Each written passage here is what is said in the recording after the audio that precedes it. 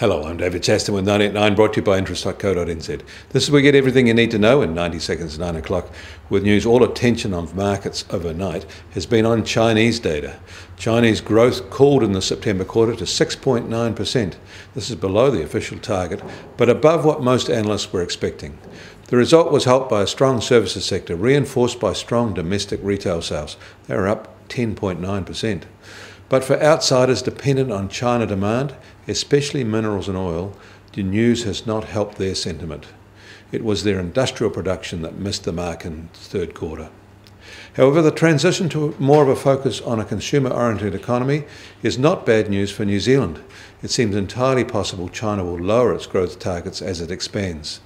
Its very fast catch-up rate has been continuous since the early 1990s, and from here on it will revert to a more normal level.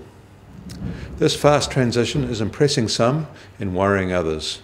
Chinese tax revenues are still rising fast, however, up 9.2%, while unemployment rate is set to be 5.2%.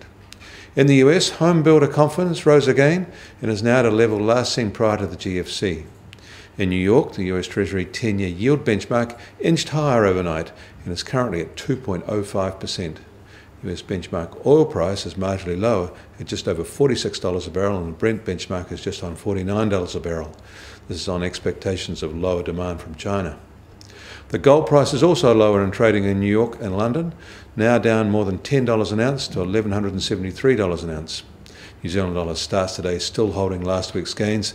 It's currently at 68 US cents, 93.7 Aussie cents and 60 Euro cents. The TWI is at 72.2. I'm David Chaston. That was 90 at 9, brought to you by interest.co.nz.